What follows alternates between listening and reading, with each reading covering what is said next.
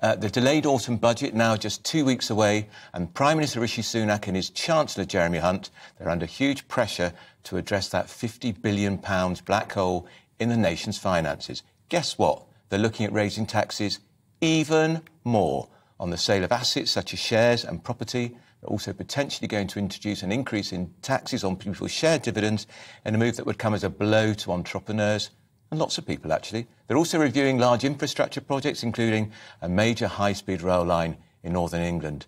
That will go down well in the Red Wall. However, in the last hour, Downing Street has said the construction of the Sizewell C nuclear plant will go ahead after all. Well, let's cross over to Westminster now and speak to GBNews political reporter Olivia Utley. Olivia. Hello. Olivia, yes, the pictures... Can I just interrupt? Sorry. There's also going to be no stormont election before Christmas, the Northern Ireland Secretary has confirmed. But if we could talk about the economy and that spending, it's November the 17th. It was delayed from Halloween, partly because they didn't want those awful headlines about Halloween and the cartoonist joy. But it's going to be more unremitting pain for all sorts of families, pensioners, the lot. It does sound like it will be pretty much unremitting pain. We're being warned at the moment that the government is trying to make up a £50 billion black hole, as it's called, in public finances. And it's being threatened that they're going to do that with a mixture of 50% tax rises, so £25 billion worth of tax rises, and 50% public sector cuts. That might be a little bit of an exaggeration at this time before a budget. We often see chancellors and prime ministers softening the ground, as it were. So when it comes to the actual budget, it may not be quite as bad as that. And the hope is that we'll all feel that we've actually been rather well done by. But it does look pretty painful. They're talking at the moment about raising capital gains tax, that tax on assets that are being sold. They're thinking about raising it in line with income tax. Obviously, very bad news for investors, savers, entrepreneurs. There's already been a big backlash against business leaders.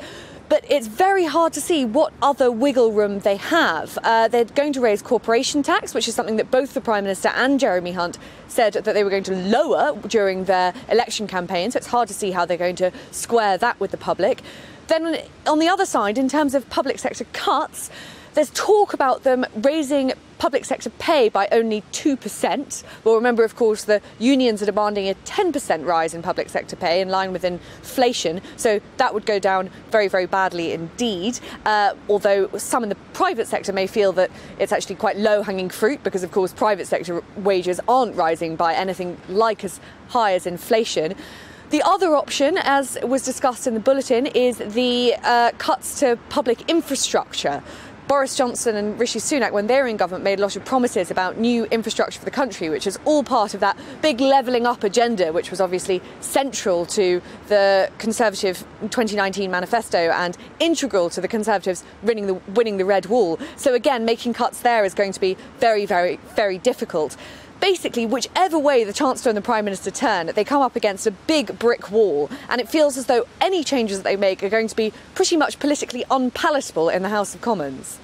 One thing they can do, of course, we've already seen one windfall tax on the energy companies. We saw the huge profits made by BP this week. What was it, £7 billion for 1 quarter? They could apply another windfall tax. It would be hugely popular with the voters.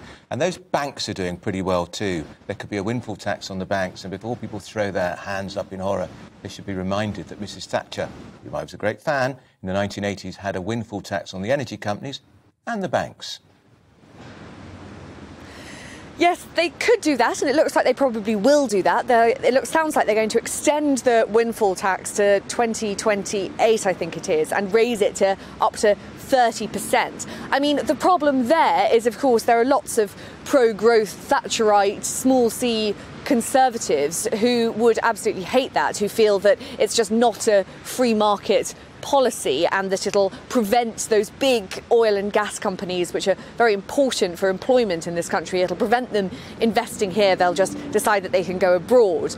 And if you bear in mind as well that Brexit was supposed to be a way of getting the UK setting its own tax laws to make it very, very competitive. So there are lots of people who would argue that that is totally not conducive to growth and not particularly right of a Conservative government. That said, I expect they will do that because it is a very easy way to get money into the Treasury coffers quickly, which is what they need right now.